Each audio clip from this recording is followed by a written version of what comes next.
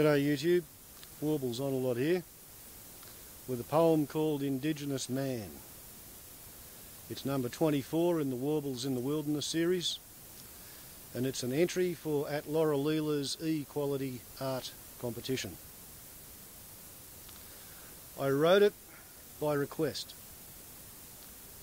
Back in 1996, December, I'd published a book of poetry. This is not in the book. In the book there are 3 massacre poems. A didgeridoo carver who'd come along with me to authenticate some carved trees and a carved stone that I'd found. We'd gone to school together, but we became closer friends as a result of the book.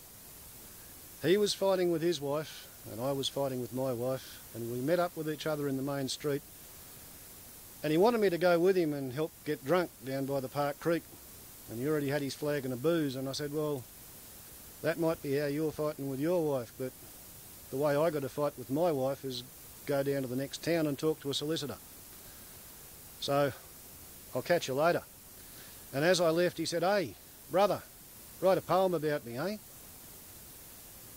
And it kind of bothered me, so that night I actually did. I wrote the poem and I typed it out. And the next day when I was at court expecting to tussle with my wife, there's my mate. And he was chained hand and foot, shackled. Handcuffs chained to his leg cuffs, with a policeman beside him carrying a gun, because that's what happens when Aborigines drink.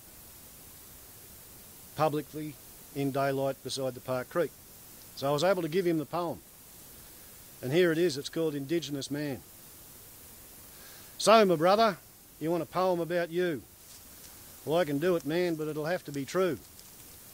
I remember you from back when we was just kids, before dollars was invented, back when money was quids. My old man was the driver of the Farrakhabad bus, the year they voted you be counted in the Gubberman census.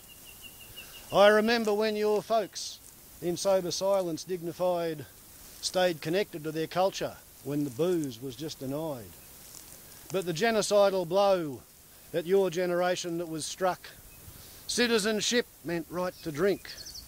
Keep your culture, lots of luck. For when you're living in the remnants of a war-ravaged land, then diving deep in bottled oblivion, the sensation's bloody grand, then you cannot feel the scorn. Those pious looks will bounce right off. But you always want another, because drinkers can never sink enough. And when you blotto in the gutter, drunk and really on the skids, then you can't showcase your culture, neither teach it to your kids. But when you're sober, you can do it. Teach kids to walk about free, for we've together seen their tracks carved on rock and in a tree.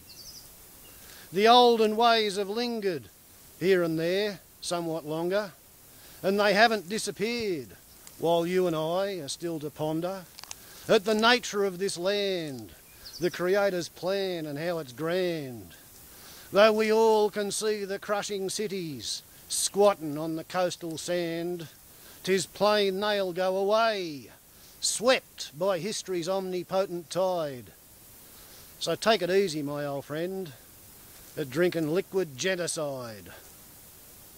Indigenous Man, written in December 1996. Interesting when you compare it to the last week's news, doesn't it? Warbles on a lot to YouTube. Ciao.